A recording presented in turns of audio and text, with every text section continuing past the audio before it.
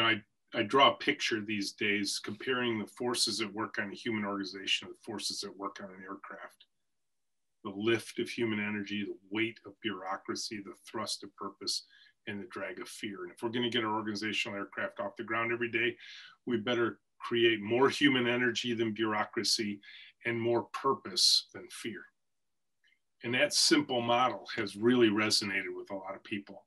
But then I make it personal. And I say, look, when that pilot points the aircraft down the runway, gives it full throttle, and it hits takeoff speed, they make this very simple little move on the yoke. They pull it back just a little bit, creating an angle between the nose of the aircraft and the earth. And that simple angle is all that it takes to get your organizational aircraft off the ground. And the name that they use in aeronautical engineering is positive attitude. And this is available to all of us literally the second you hear it. You get to choose your own attitude. You get to choose what attitude you bring to life. And you can choose a positive attitude or a negative attitude. If you want to get the people around you off the ground, be that force that you want to see in the world. Be that positive force. It's your choice.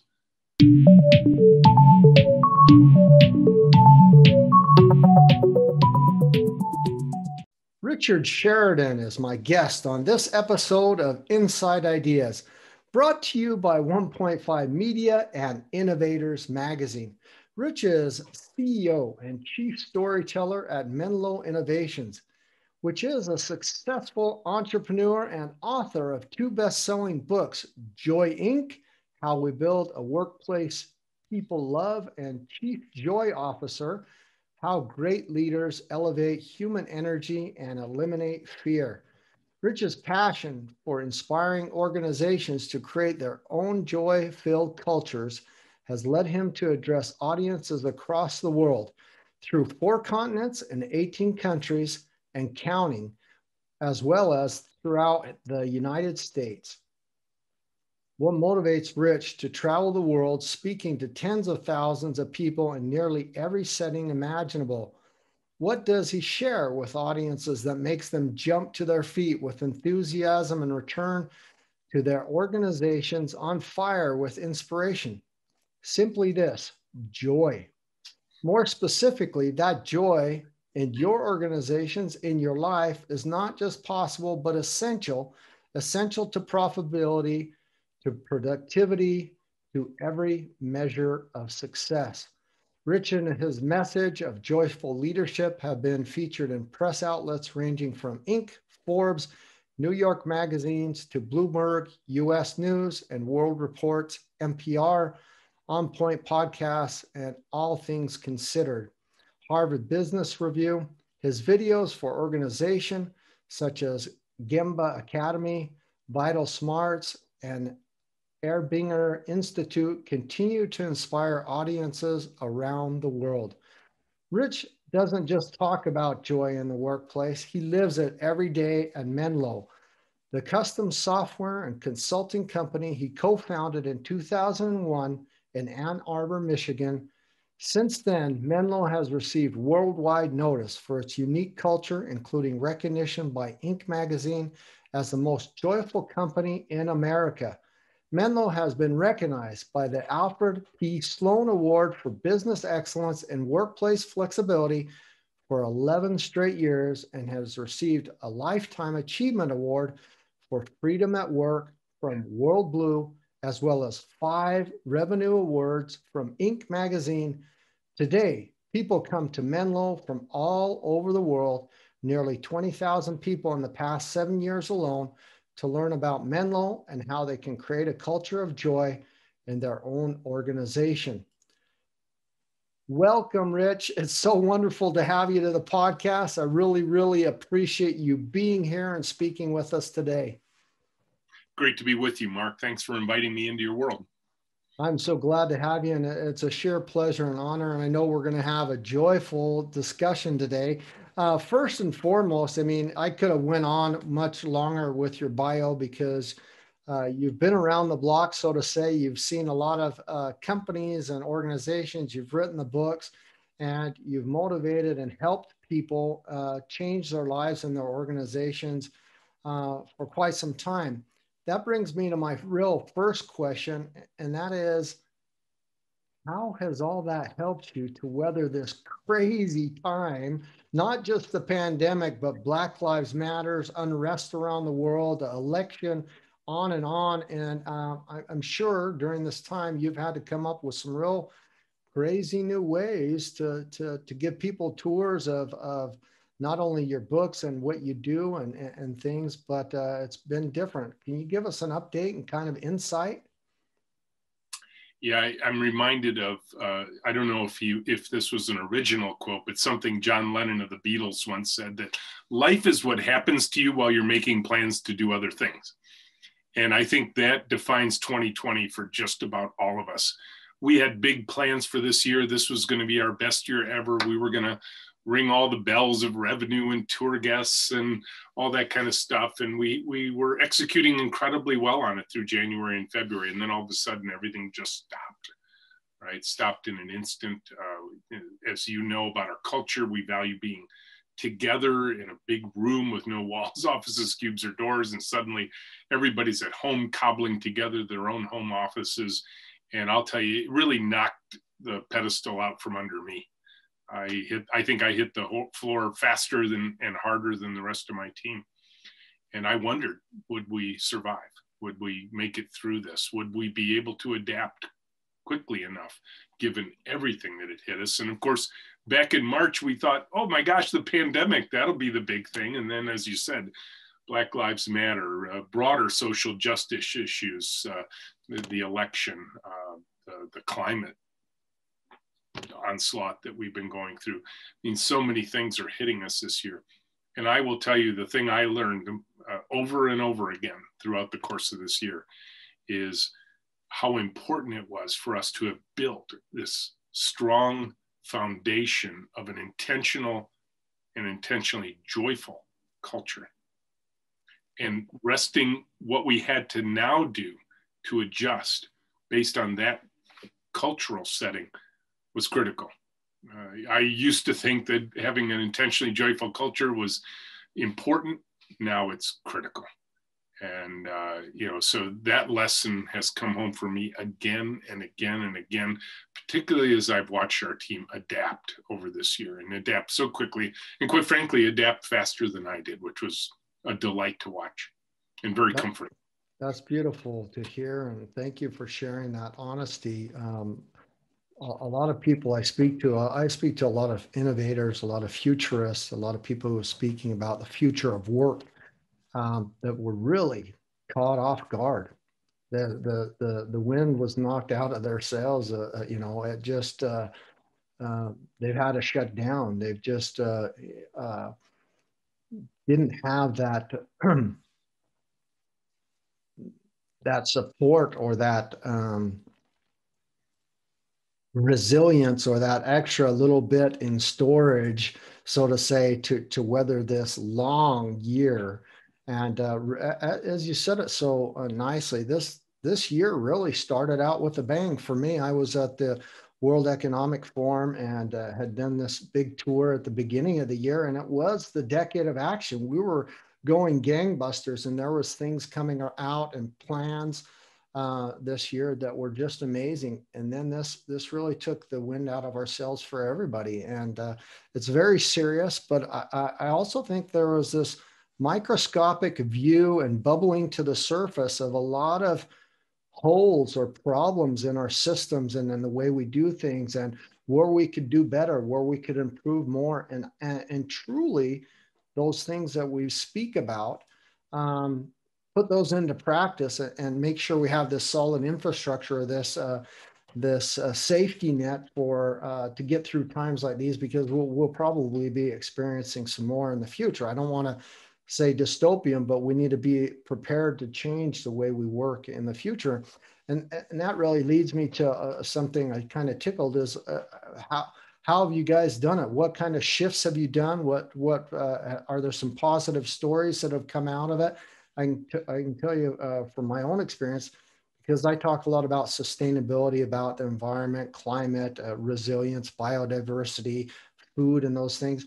Boy, my phone, the March was ringing off the hook. My projects have tripled, and people are saying, "We're sorry we didn't listen. We want to. Can we get your help? We got to turn up some new ways of working and things." And so I'm sure you experience the same things as well. Well, this is certainly a time to test leadership. And I don't mean just top leaders like me, but leadership throughout the organization.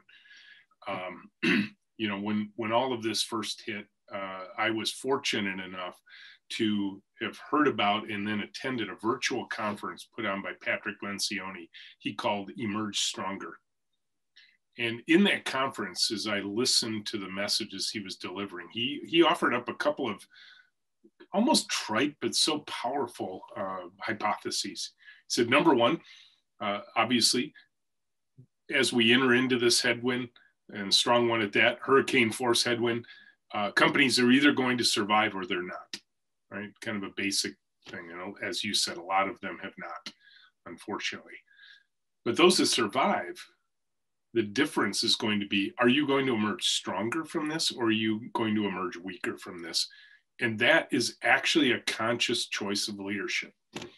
And when I heard that, I thought, wow, what can we do to emerge stronger from this? And we worked together as a team to come up with a rallying cry of thrive again. But not just a poster on the wall that says we'll get back to doing good things someday, but a 5-step model that we would be able to actually chart our progress along the way. So the number one, as probably almost all of us went through, survive. We had to make a lot of tough decisions together as a team to just simply survive, because survival for a business literally amounts to cash in the bank. What can we do to just hoard cash, which is what everybody does when they're in that kind of fearful place. So we cut rates, we cut hours, we cut, everybody back, including the founders. Founders just went to zero pay and that sort of thing. And so I think that spirit of shared sacrifice was very important in the early days. And then the second phase is adapt, right? We had to make changes. So this work in one big room together, sharing computers, switching pairs, because we work in pairs at Menlo, all of this had to adapt to a work from home environment. The work from home environments that people had to cobble together as quickly as possible so we could get back to our jobs. So that adaptation phase happened within days of us all having to be pushed out of the office in an instant, unexpectedly, of course. Then the next step is sustain. How do we get to that place where it feels like we're safe enough that, hey, we're not cruising along, we're not taking off like a rocket ship, but boy, we're keeping our heads above water and we're doing it sustainably. And then finally, emerge stronger, which is the phase we're in right now. And I'll talk about some of the things we're doing that are direct evidence that we are absolutely going to emerge stronger from this. There will be things that will change at Menlo going forward that are born out of this time, that we will never go back to the way things were exactly. We'll go back to some of the ways things are, but there's so many good things that are coming out of this. It would be silly to ignore the things that we've gotten stronger in this time. And then finally, at that point, there will come a day, we're not there yet, where we will thrive again. We fundamentally believe that. We see it in the numbers. We see it in the activity. We're by no means, perfectly safe, nor is anyone right now. We don't know what else is coming. 2020 keeps delivering one thing after another, but we've at least proven to ourselves, with as hard as all the body blows have been through this year, that we've hung together as a team. And happy to talk about some of the very specific things we've done through 2020 that. If you don't mind, I would love to hear about those. My listeners would as well, and how you guys, plan to emerge stronger, and some of the specifics. That would be great as well. We can touch upon them now, and then I want to take a couple of other subjects as we transition a little bit into your books and kind of get into some other more deeper subject matters. Absolutely.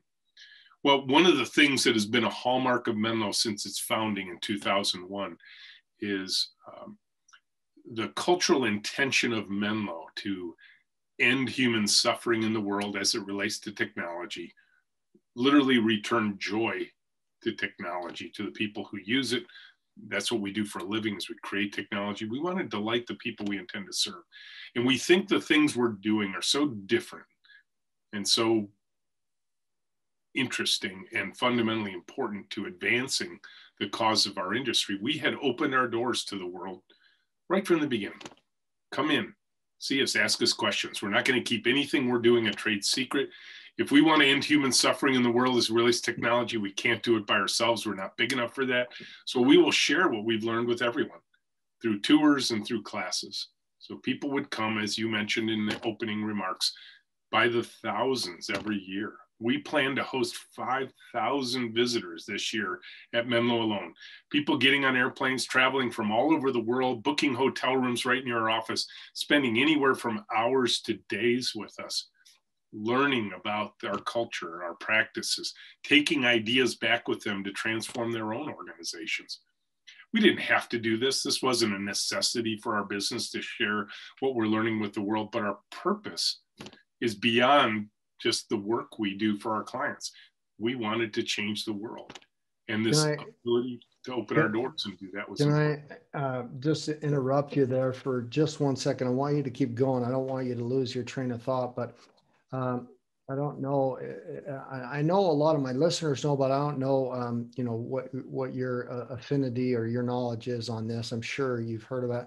Tony Hsieh passed away over Thanksgiving. Zappos, famous company for around culture. They also produced a book. I believe it was called The Happiness Book. I have a copy here. Delivering Happiness. Delivering Happiness. I have a copy here on my shelf. I have a couple of their annual book, Delivering Happiness book, I have here on my shelf. And not only is it tragic, we lost him due to a fire during Thanksgiving, but they also did that exact same thing, gave tours he left Zappos in 2017, but as thought, but was still involved.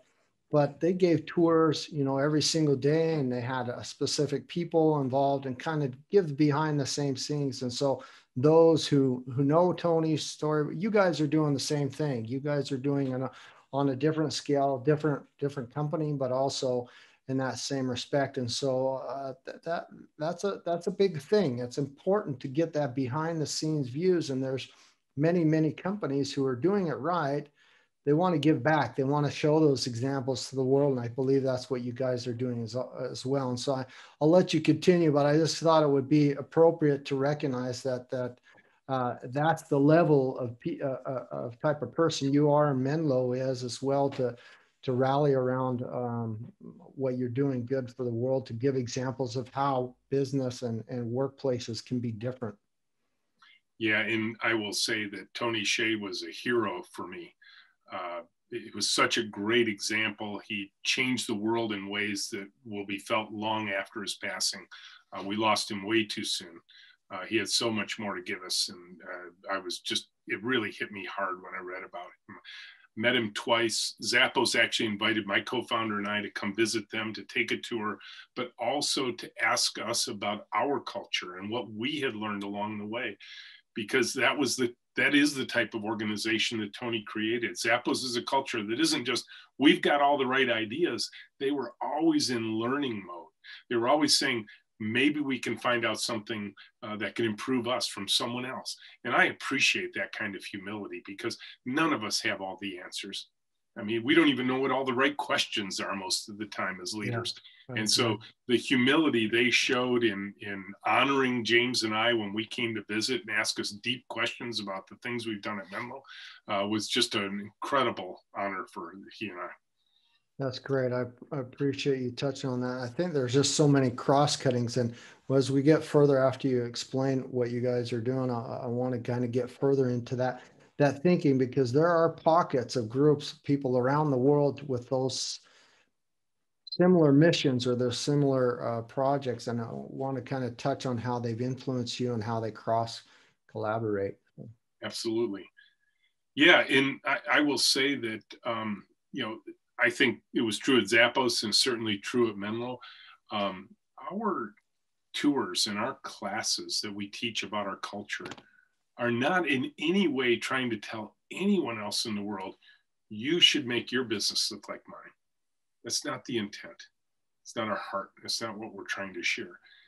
But I think when you read books on culture, if you read about company culture, if you read about, all the great academicians who talk about the importance of culture, every once in a while, I think somebody who's reading one of those books says to themselves, you know what?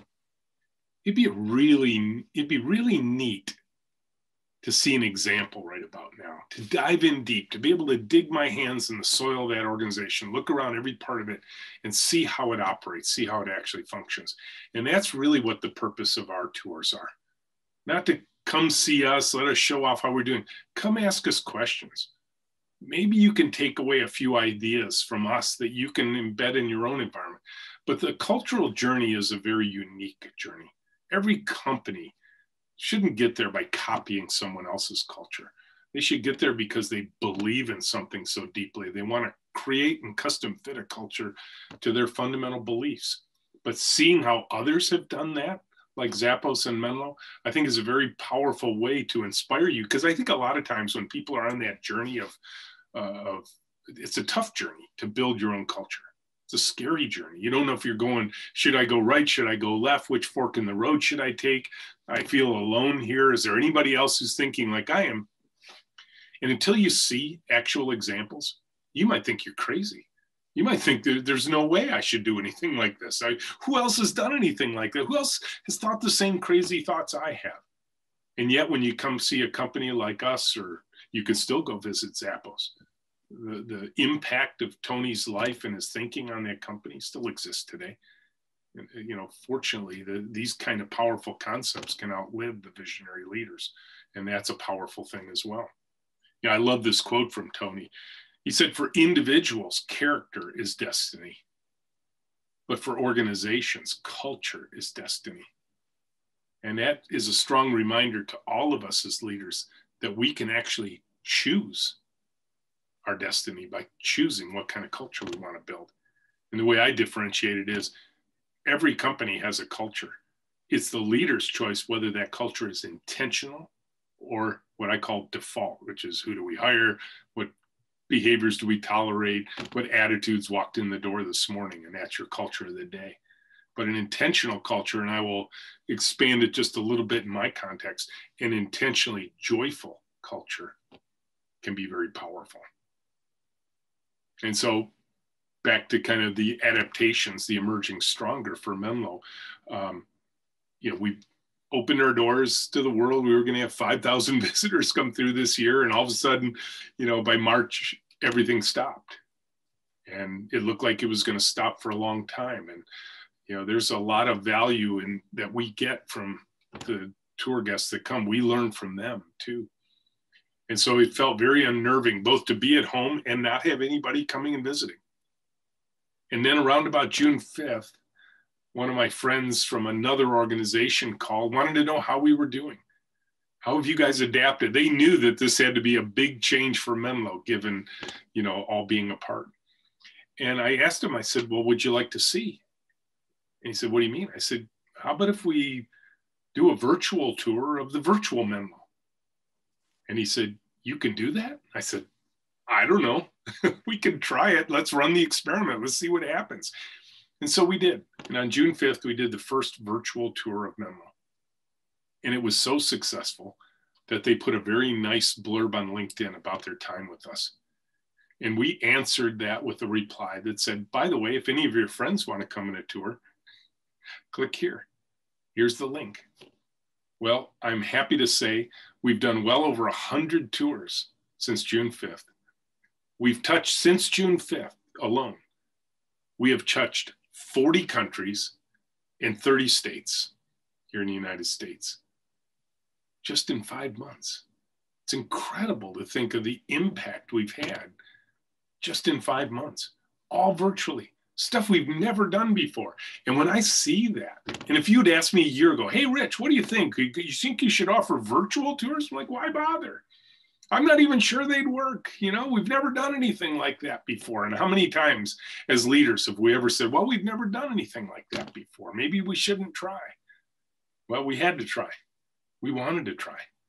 our spirit now is turn up the experiment dial, try new things, see what works, see what doesn't. And I'm so proud of my team for what they've accomplished during this time. I'm so proud of how they just jumped in both feet and said, no, we're going to make this work. And to see the impact we're already having. And I know going forward, when we can get back to the office, when we can all be in close proximity to one another, the virtual tours will not stop. We would have never had the opportunity to reach a worldwide audience like we have now.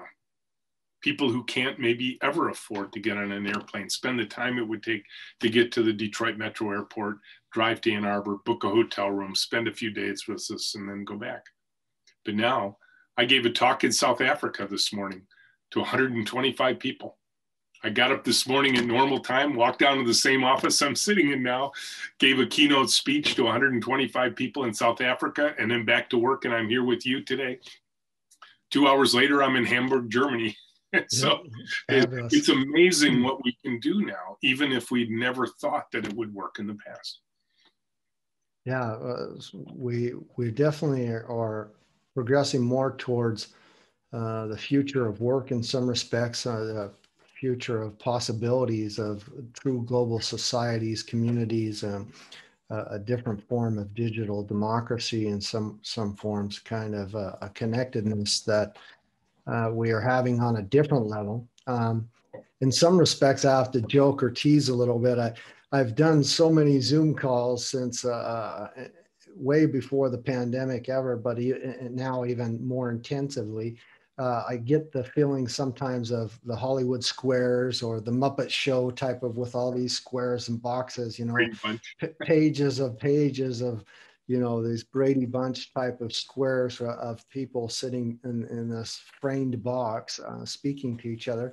But there's been some really wonderful connections. And I think that to hear a voice, to see a movement, to be able to somehow look into people's eyes and in some respect, that there is still that possibility to make a shift, to make an impact, and to gain some knowledge in that. And we're also learning how we work when it's virtual, when it's over a Zoom or a video call, and what some of the things we need to do to improve, to kind of shift our attention and awareness. We've heard, and I'm sure you've heard this as well, is that people are working harder, working longer hours. They're not taking enough breaks. They're not getting away from behind the screens. And, they're getting this closer look at their human zoo that they've created for themselves, which have now become their office. And they're like, some people are going stir crazy, domestic violence, or now they've got to figure out how to be the teacher to their children who are using the home computers and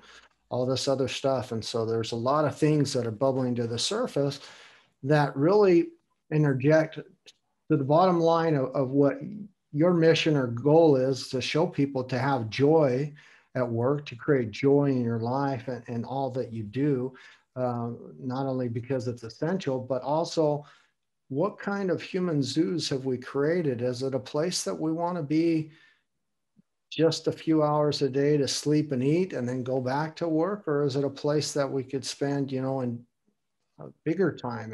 And how good of a job have we done creating that? And so there's probably numerous things that we're rediscovering, but it's not going back to normal or going back to usual, business as usual.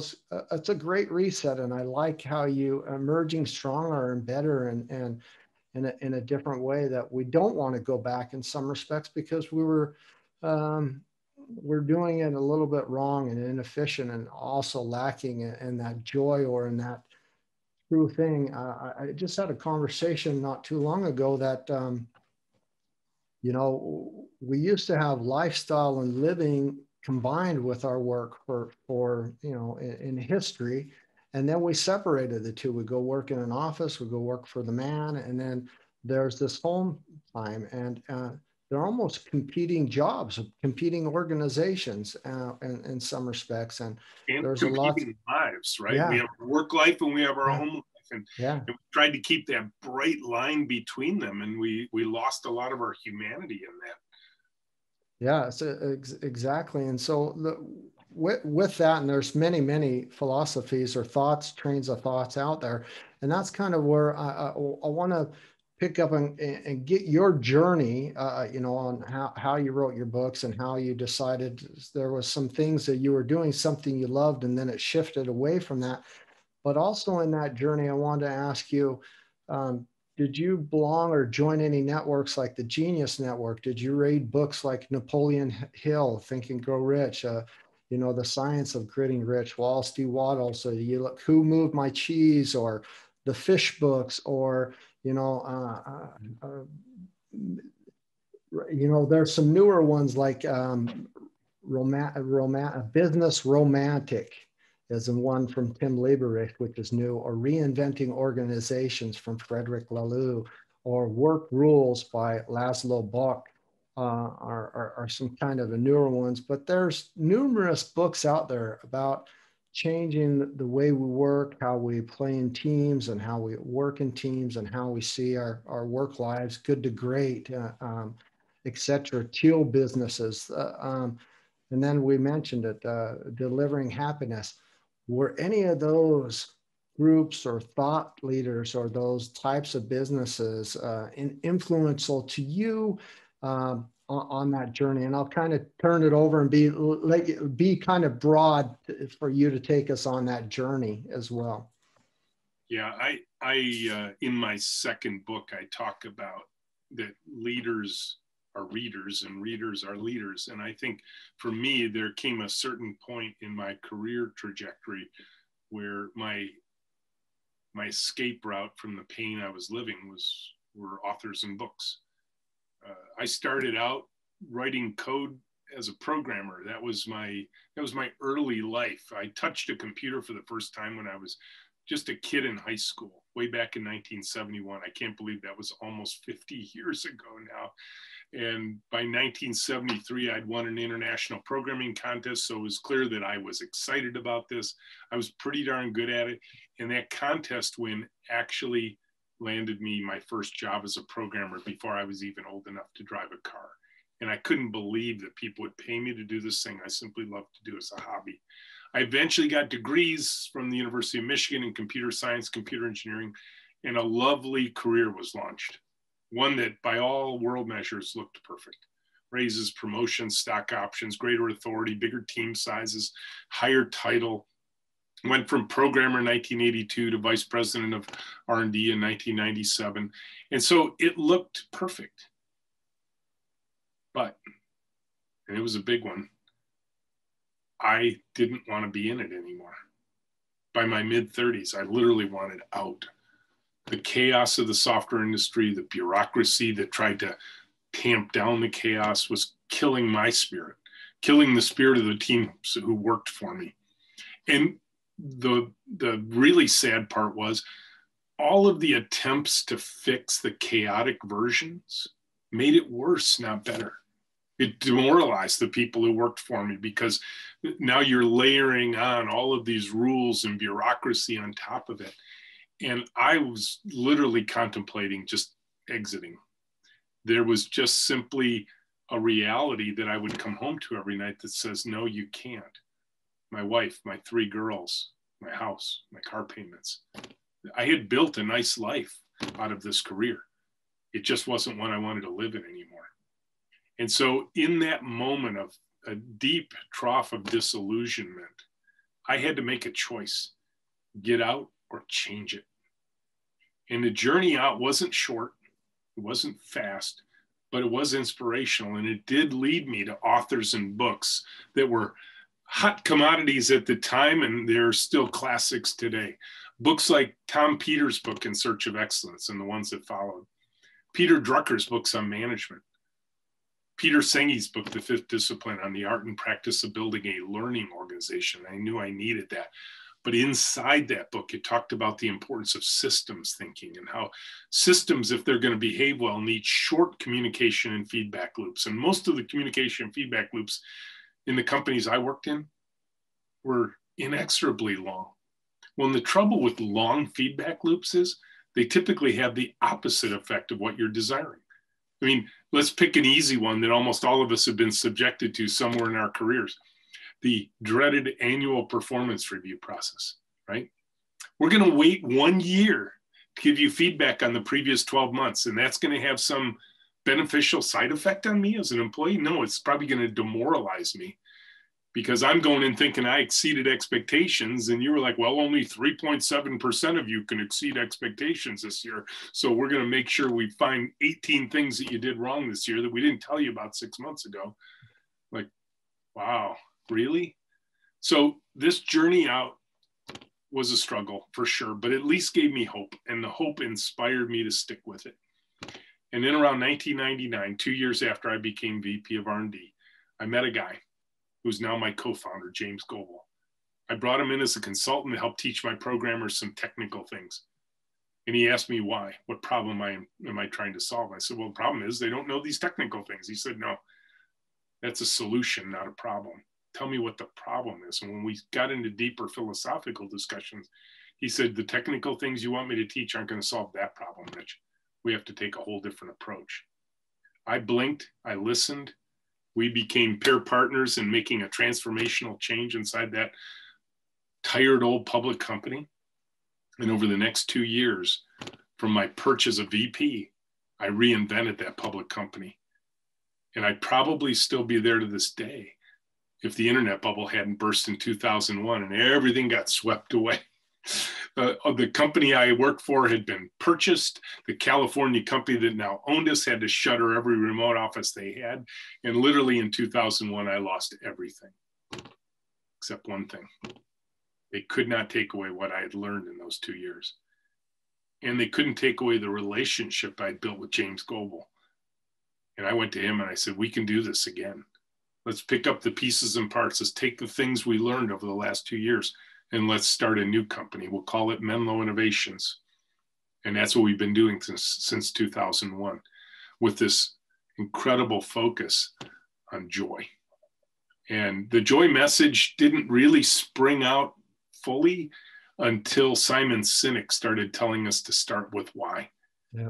And people who knew me well, who'd heard me speak, because I had already been a public speaker at that point, they sent me the video, his TEDx Puget Sound talk with his 3 simple pictures of, most companies know what they do, some know how they do it, but almost none of them ever speak. Golden circle, yeah. Yep. And when he shared that with me, he said, Rich, you do this. And I was convicted because I thought to myself, no, I don't. If somebody came in to visit Menlo, I'd say, welcome to Menlo. We're a software design development firm. That's what we do. We have some unusual practices. This is how we do it. Come see it. I probably inferred the why, and people who heard my passion could feel the why, but I never said it explicitly. And more importantly, I never started with why. So after I saw that video, I was convicted. And I was at the time, we do 1 to 3 tours a day of Menlo. At the time, I was doing most of them. This was back about 2009 or so. And so this group's forming, and I thought, today's the day. I am going to start with why. I don't know what I'm going to say, and I'm seldom at a loss for words, but today's the day. And I started pacing as this group is forming. I'm thinking to myself, what am I going to say? What am I going to say? What's the first thing I'm going to say? And right there, waiting for me like a gift, was our mission statement. And it said, our mission is to end human suffering in the world as it relates to technology. And I thought, there it is. That's our why. That's why we exist. That's what we want to do. I'm going to share with them. I want everybody who walks in our door to have the word suffering on their mind when they think of Menlo. And I'm like, oh, wait, no, that's not it. Right? Suffering, really? That's what you want people thinking about? And right down at the bottom, just waiting for me like a gift. I'd never seen it in the way that I saw it that morning. It said, our goal since 2001 and our founding is to return joy to technology, to the people who build it, to the people who use it, to the people who pay for it. I thought, that's it. It's that simple. So this group comes in, I'm standing there in front of them. Some of them had probably been before because we get a lot of repeat guests. Maybe they brought their friends along. And I said, welcome to Menlo. You've come to a place that has very intentionally focused its culture on the business value of joy. And they are all looking at me like, what are you talking about? And he said, Rich, we're here to learn about your practices, how you do stuff, your culture. Why are you talking about joy? And I pointed back to the room we were about to go visit, the room full of people. And I said, guys, pretend like our customers do. Pretend you're bringing us a software project that you want us to execute really well on. Pretend for some odd cultural reason, the right half of the room has joy and the left half doesn't. Which half do you want working on your project? I said, well, we want the joyful half, of course. I said, why? What difference would it make? Why would you care? I said, well, they produce better results. They'd be more engaged. They'd produce more value in a shorter period of time. They'd be easier to work with. It's a big deal in my industry. And I said, okay, so you're with me. There is, in fact, tangible business value to joy. Now, let me take you on a tour and show you how we do it. And anywhere you want, stop me and say, Rich, that thing you just described, can you draw a short, straight line back to joy? And I said, I will be able to do that trivially. Stop me wherever you want. The things we do, the things we don't do. Short, straight line back to joy. And that changed everything. Eventually led to the book, the second book, all the tours we do now, the thousands of people who come a year. They want joy in their own work lives, because if you have joy in your work life where you spend most of your waking hours, the odds you're going to have joy at home increase dramatically.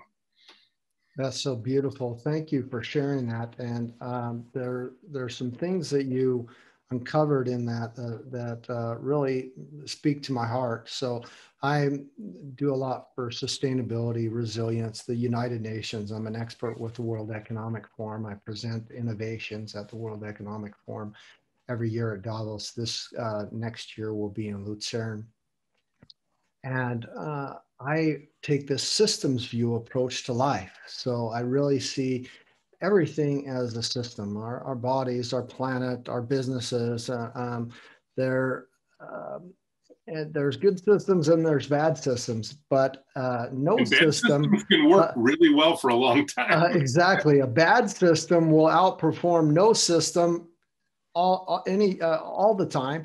And so we really need some good systems. And so when you spoke about systems, I really love it, because in 2018, the entire world and all international organizations, World Trade Organization, the UN, the World Economic Forum, etc., World Trade Organization, they all switched to systems dynamic modeling and this systems view approach to solving our global grand challenges. They use this dynamic modeling systems where they even overlaid them in the old business value canvas that, 7 years or so ago that we started to use, that was really trendy, and showing that, we can really find out where the bottlenecks are, where the feedback loops are, where the problems are in our systems. And if we run out numerous amount of scenarios to see where the problems are, and that this old linear, lateral, siloed approach to solving our global grand challenges just wasn't working. It hasn't been working forever.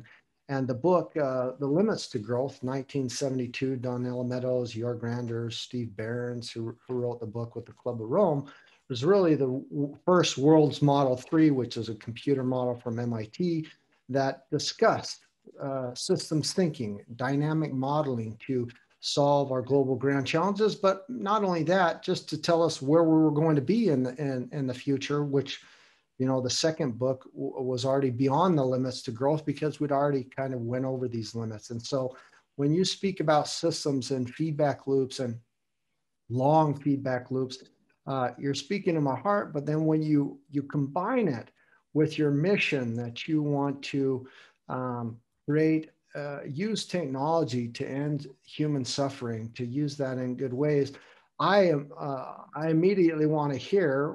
I want to know what projects have you been working on? Can you release some humdingers to me and say, that get me excited, because that's really what we need. Where our human fallibility comes in is when we can't think in systems. It's extremely hard. And so if we could augment that with some systems or some dynamic models that already have it built in, that will get us where we try to break the system, or we try to think too linear, I really want to hear about those solutions. I don't know if you can share those or get that excited, a little bit of excitement for our listeners.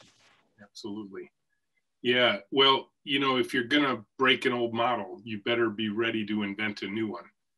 Because it's that old adage of it's very difficult for the people who got us to this spot to be the ones to change us, right? The same thinking that got us here probably isn't going to get out of the situation we're in right now. Einstein's problem theory. Yeah. Yep, exactly. And so we had to invent something brand new. And you would look at it today and say, okay, so there's a little bit of sort of IDEO-like design thinking in this and so on. But the change for us went right to the heart of the kind of purpose we have in this organization. And when I talk about purpose in organizations, whenever I talk about this to the world, I ask every company to answer for themselves. It's going to be unique, and it's easier to ask these questions than answer, even though they sound like they're easy questions to answer. When you talk about your purpose, it should answer two questions clearly for everyone. Who do you serve? And what would delight look like for them? And working backwards from that purpose kind of statement, you start to design systems to produce that kind of delight in the world. For us, the people we serve are people who don't pay us for what we do. They often will never meet us. They won't even know who we are. They are the end users of the software that we're designing and building. Typically, we're doing projects on behalf of businesses. Some businesses, I can tell you who they are, and some businesses I can't because we're under strong non-disclosure with them. Yeah. But ultimately, what we're trying to do is delight people we will never meet. People who have to use the work of our hearts, our hands, and our minds every single day. Because here's the sad part of technology, and we've all experienced it. We've gotten so used to it, it feels normal. Technology typically tortures us. We know it because every once in a while we look at someone like, why does it work like this? Did they ever talk to somebody like me? Did they ever watch anybody use their products, right? Watch some clerk at a retail store trying to figure out how to get your thing you want to buy into the cash register when it doesn't have the magic barcode label on it. And you got all these people standing in line, getting frustrated with the customer who brought the thing and didn't think, how come you picked up something out of the rack that doesn't have a barcode label on it? And the poor clerks, why can't you answer the question? How much is this costing? And all this kind of stuff, right? And we just see this every single day in every kind of technical thing we ever interact with. And more than anything for my team, and I will tell you, this goes to the heart. This goes back to the beginning for me. I had to soul search and ask myself, why? Why do I want to be in this profession anymore?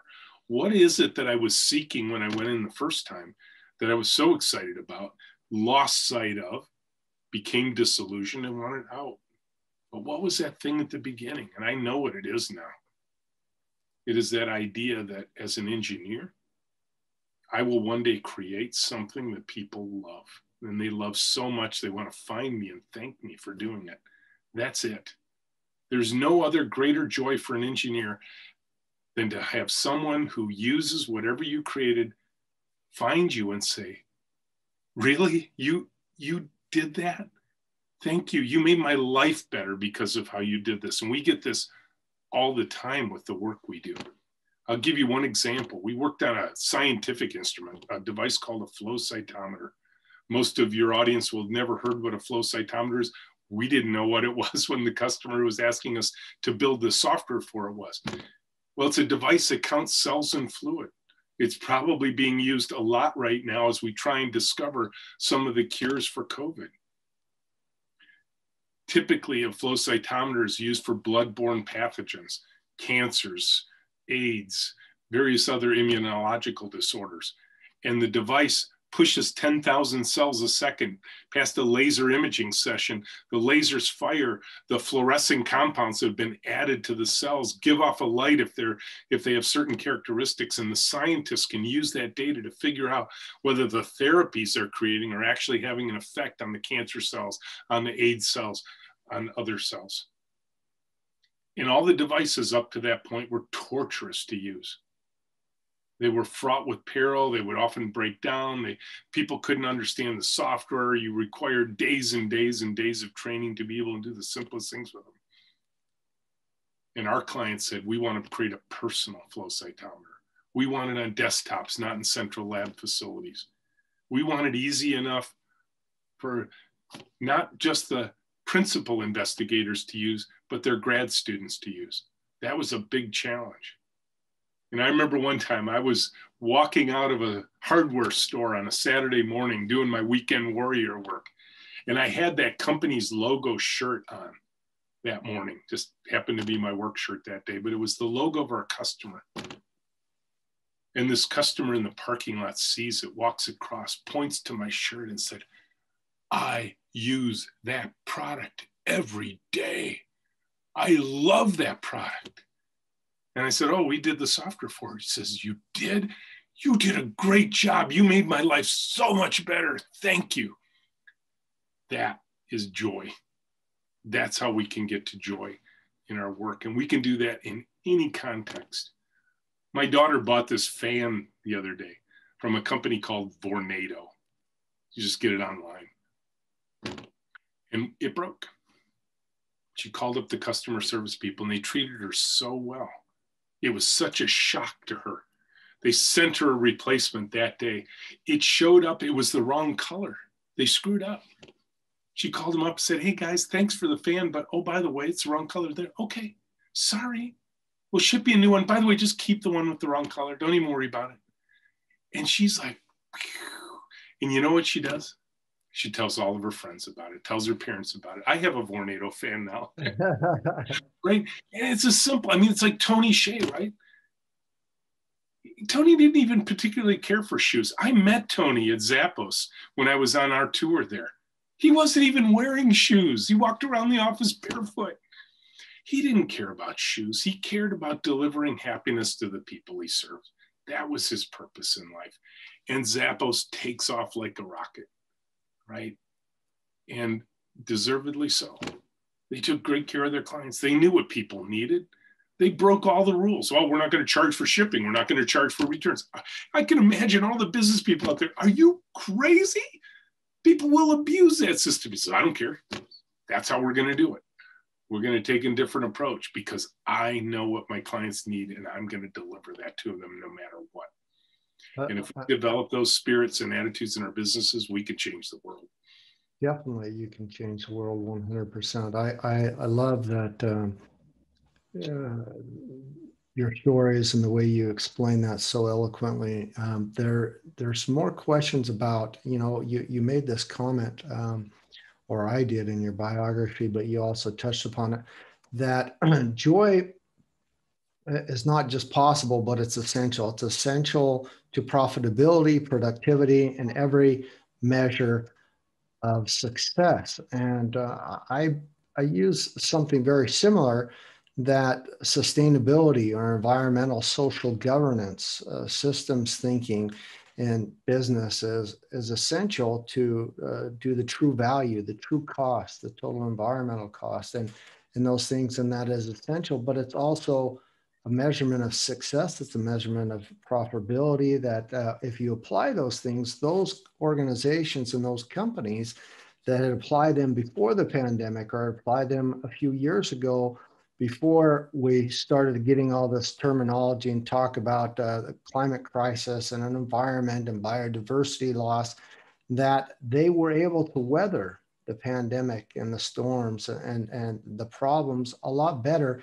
And then during situations like this, or like the pandemic, they were able to pivot on a dime and deliver essential services, digital services to people during the pandemic, food services, to create respirators, to do things. And that their stocks, believe it or not, their sustainable index funds, stocks and investments and divestments all went up during this time. So it was, before that, you talk about sustainability or joy or this, these core principles in business and how you do that, your organization, run your organization, oh, that could be costly. Do we really want to switch to that model? Is it profitable?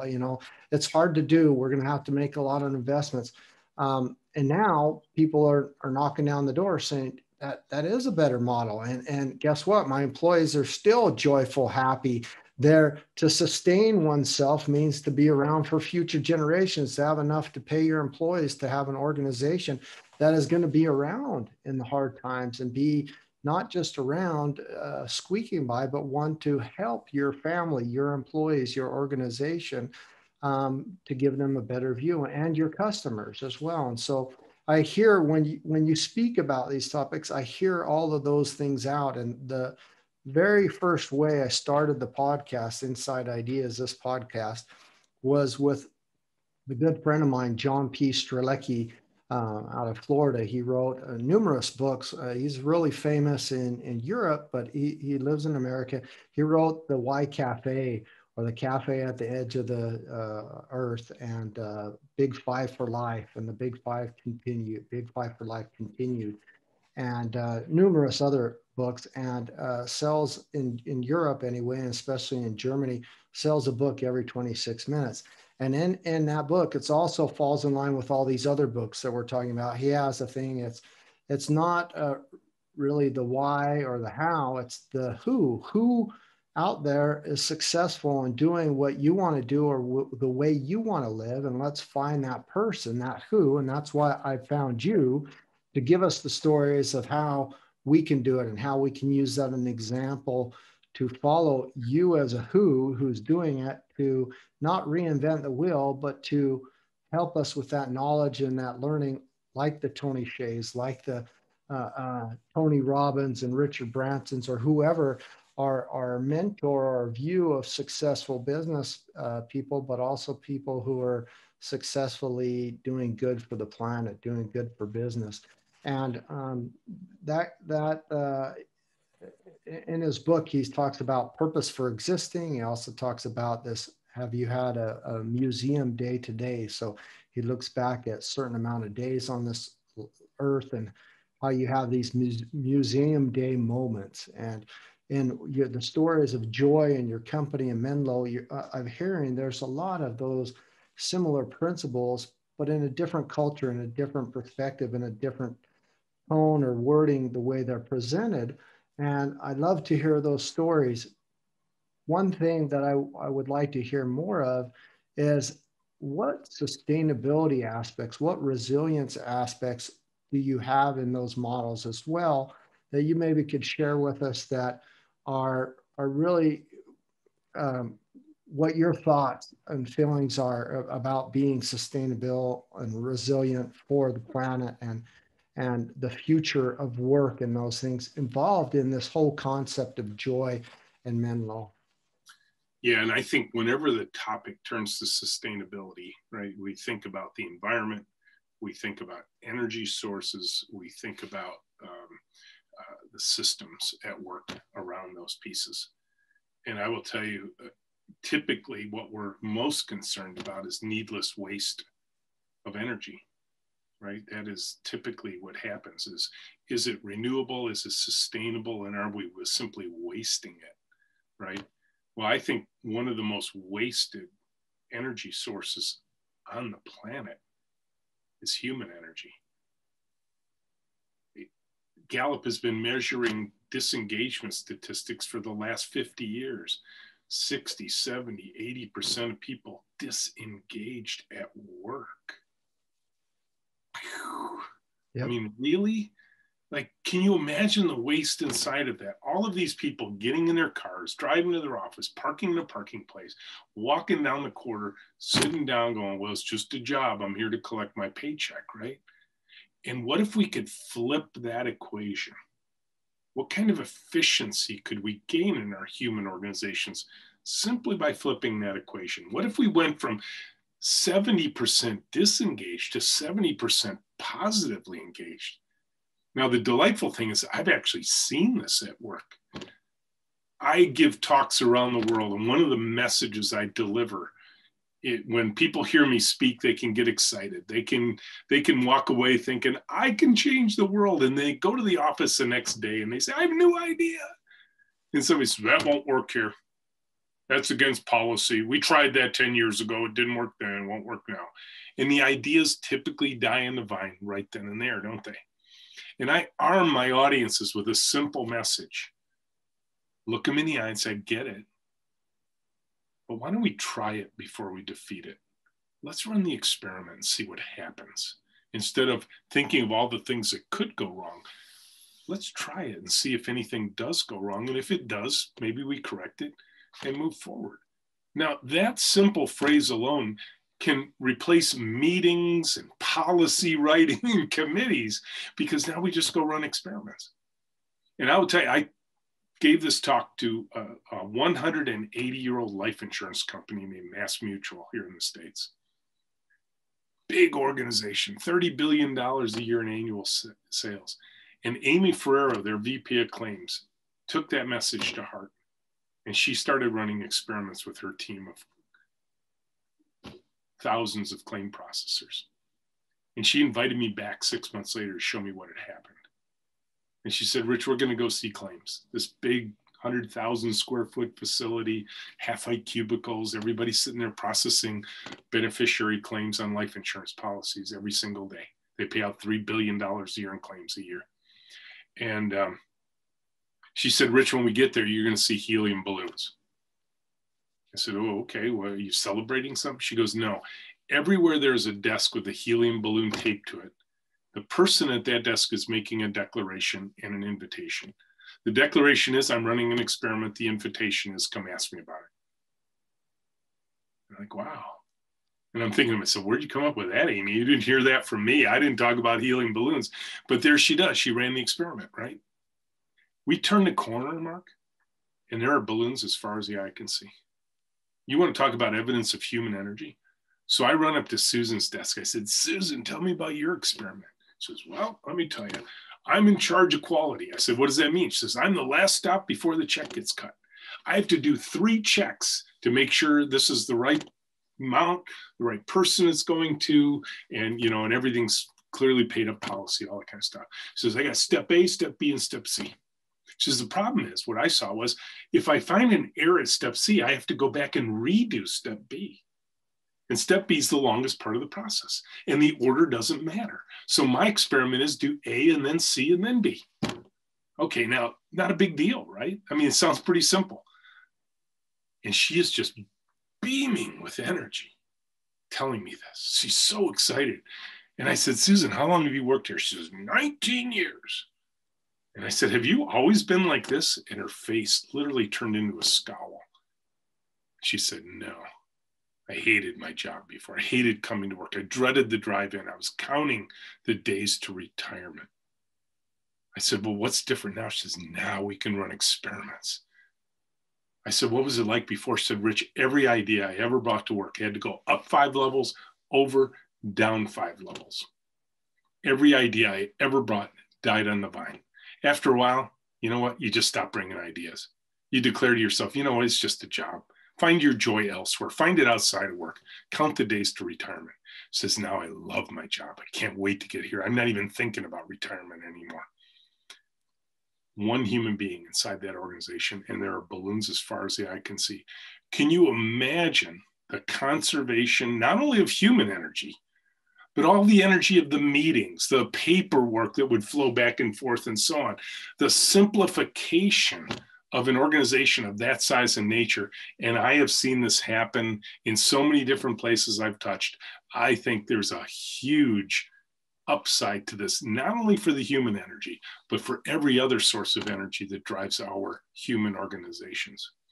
I totally agree. I mean, I speak a lot about global citizens, and it's really that it's about human capital. We humans are the ones who are having this global society. We transcend borders and nations, and we take our value and the way we serve and act and enjoy our work all around the world. It can't be done in any other way. And so I really, I like how you express that and that beautiful story. I just wish you guys had come and over to Germany here. We need a lot of help. So Customer service in I will Germany say is hard to find. there are a lot of German companies that have come to us.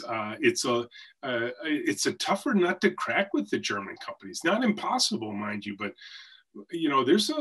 I will say what I see is there is a lot of pride in German companies, and I think that's well deserved. There's been a lot of things that have been accomplished to a great degree, but I think there's also a lot of what I see is a little bit of spirit of, well, you know what, we've got a job to do. We don't need to care that much about our people. We just need to forge ahead and get the job done. Mm-hmm.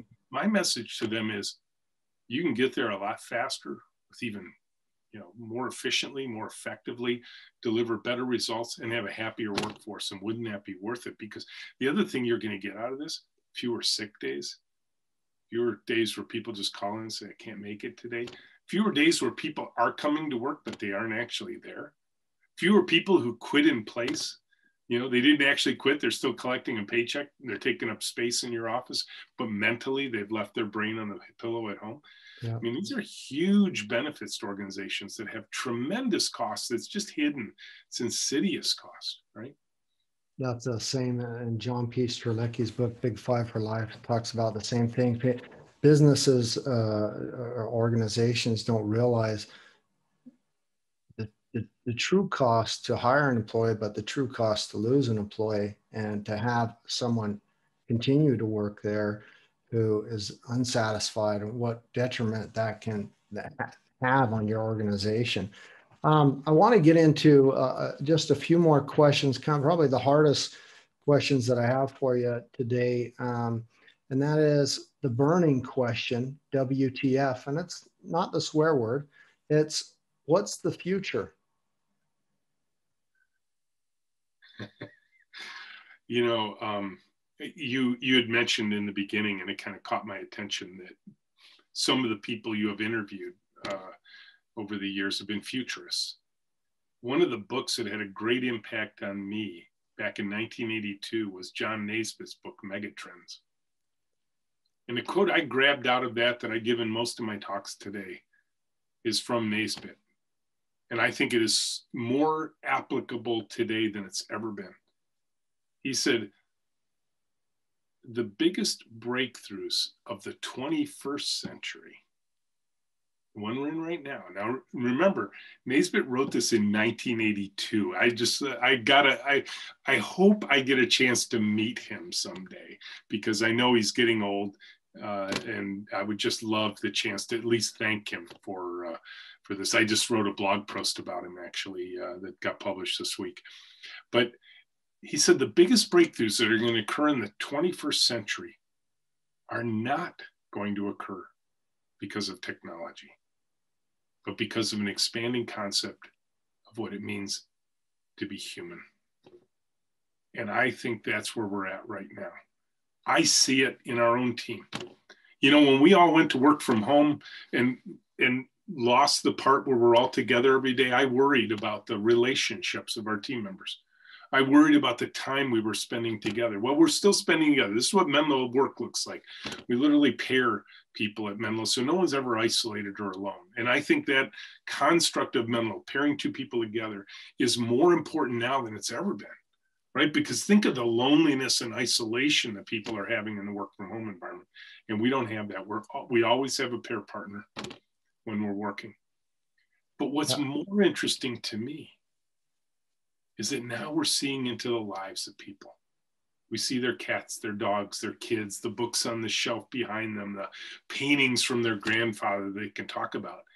We're getting a better feeling for the humans who work for us than we've ever had when they were in the office as colleagues. Now they're humans. Now they're fathers and mothers and sisters and brothers and dog owners and cat owners. We get to see all of them. We see their kids show up. I was doing an interview or panel with a group and included a CEO from a company in Dusseldorf that I know quite well. And the CEO's there from his home like I am. And his 4-year-old son walks up to him. And without missing a beat, without even hesitating, he just grabs his 4-year-old son, plops him on his lap, continues the interview. What a beautiful sight for a CEO to embrace his family like that in front of a worldwide audience. What a message to send to your team, to say, no, it's okay. You have a family. Don't be ashamed of it. Don't try and hide it. Embrace it. I That's think beautiful. this is the future. Oh, This is the opportunity that rests inside of a terrible event that's happened in 2020. yeah. And let's not lose it. Let's not lose this opportunity, because it's right there for us to grab. I love it. So, what you probably didn't know is I interviewed Doris Naisbitt, John's wife, last week on the podcast, and it'll air in about 3 weeks. But John, he's 91 years old. He doesn't speak anymore. So it's getting a big struggle. But I will relay that message to him. We actually If I spoke. send you the article I wrote, can Yeah, you forward it on to I him? definitely will. I'll Because forward it on at to the end, both it of just them. simply says thank you for Yeah. writing this. And I apologize for how long it took me to understand the importance of what he had written back in 1982. Yeah, I definitely will. So, I mean, Thomas Yulee is a good friend of mine who I also had on the podcast. He referred you for me to speak to you and have you on the podcast. He also is a good friend that we know each other from Davos and the World Economic Forum and some other organizations. But he also, in his book, has that same quote from John. And I mentioned to Doris that there's a lot of people out there who really love the work that they did, their stories, and not just mega trends, but their other books and their foundation and things, works that they've done after that fact. And in reality, they're not only futurists, but they're trends. Think about the trends of the future, mega trends. And a good friend of mine, Niels Muller from Trend One, who's here in Hamburg, he's the one we speak about trends. He does a lot about trends, and he says, we should contact John and Doris and kind of have a time with them and speak to them about things. And the interesting thing is the overarching theme of is not only these mega trends, but the mega trends are really tied to culture of humanity, how cultures work, how human beings work, and how the evolution of culture is the fastest evolutionary change that humanity can take. For humanity to have an evolutionary change would take millions of years, maybe billions of years. Um, uh, but to have a human cultural shift or change can take us on another evolution type of a spring in a much shorter amount of time. Still takes a long time, but they touch upon some of those things in the book. And I really, it was so great that you mentioned that. I'll definitely say hello to you, to him for you, and pass that article on.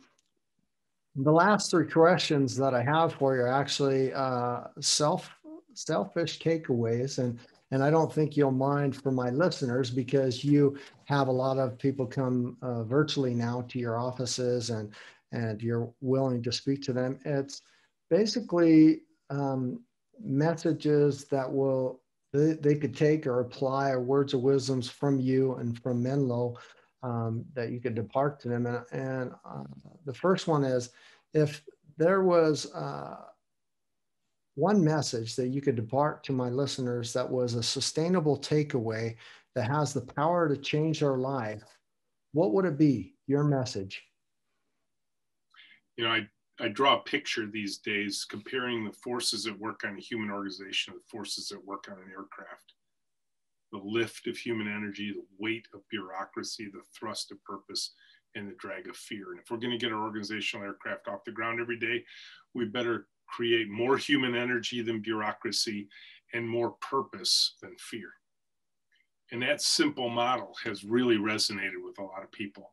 But then I make it personal. And I say, look, when that pilot points the aircraft down the runway, gives it full throttle, and it hits takeoff speed, they make this very simple little move on the yoke. They pull it back just a little bit, creating an angle between the nose of the aircraft and the earth. And that simple angle is all that it takes to get your organizational aircraft off the ground. And the name that they use in aeronautical engineering is positive attitude. And this is available to all of us literally the second you hear it. You get to choose your own attitude. You get to choose what attitude you bring to life. And you can choose a positive attitude or a negative attitude. If you want to get the people around you off the ground, be that force that you want to see in the world. Be that positive force. It's your choice. And, you know, it's not always easy given all the stuff that's filling our minds these days from Twitter and Facebook and all the other inputs of the terrible things that are going on in the world. But guard that part of yourself. Guard your spirit. Be careful who you hang out with. Be careful what you fill your mind with. Yes, there are stuff we shouldn't avoid looking at because it's too hard to think about and that sort of thing. That's just life. But don't revel in it. Don't make that your sole existence. Choose positivity. Choose that positive attitude, and you can lift yourself and others around you. Beautiful. What are 2 to 3 actions every citizen, every human being or decision maker can take to help accelerate the impact in their field or to accelerate an impact in what they want to do? You know, I was brought up in scouting, and that was a big deal for me. And one of the things we were taught was always leave the campsite a little better than you found it. And so, you know, a lot of people get frustrated because they think, I don't have the position to change the world. You don't have to change the world. You just have to change your world. Leave this campsite we call planet Earth just a little better than you found it. And if we all adopt that as individuals, we can make a huge change in the world. Good friend of mine who runs an amazing company here in Ann Arbor, somebody you should also interview, Ari Weinswag from Zingerman's. He's been at this entrepreneurial journey 20 years longer than me, runs an amazingly cultural focused organization here in Ann Arbor. He said, you know, when he walks down the sidewalk and he sees a piece of litter, he always picks it up, puts it in the garbage can. He says, why wouldn't you? This is my home. It's where I live. I wouldn't leave this in my living room. Why would I leave it on a sidewalk walking around downtown Ann Arbor? Shortly after that, I'm walking right near their deli that's very famous here in Ann Arbor. And there was this huge bag of trash sitting in the middle of the street. I think what had happened is a garbage truck had dumped the canister in, but one of them fell off and it was just sitting in the middle of the road filled with papers and napkins and plates and all that kind of stuff. And the first car that hit it would have spread it out to the wind. And here's this bag just sitting there. And I thought of Ari. I thought, no, it's my responsibility. Pick up that bag, put it in the garbage can. The beautiful coincidence of that was it was a bag filled with garbage from Ari's company, Zingerman's. And it's like it all came full circle for me. This is our place. This is the only place we got. Let's take care of it. That's beautiful. What have you experienced or learned in your professional journey so far that you say, I wish I would have known that from the start? You know, I think what I learned over the years is when you have these crazy ideas that things can be better, don't be discouraged. Don't let go of them. Hang on to those things. Write them down because, in fact, they're probably the best ideas you ever have. Pay attention to those ideas you have just before falling asleep or just before waking up in the morning and starting your day, because it's often in those cusp moments of end of day, beginning of day, that we have these dreams about how things can be better. Hang on to those, write them down. Don't let go of them, pursue them. You can make that kind of change. And it's not as unavailable as it seems at first.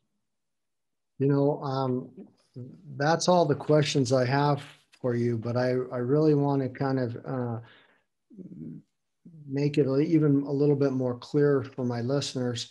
You know, I'm big on sustainable innovations. I run the Innovation Hub at Davos, and innovation is important. I haven't asked you a lot of innovation questions, but I think the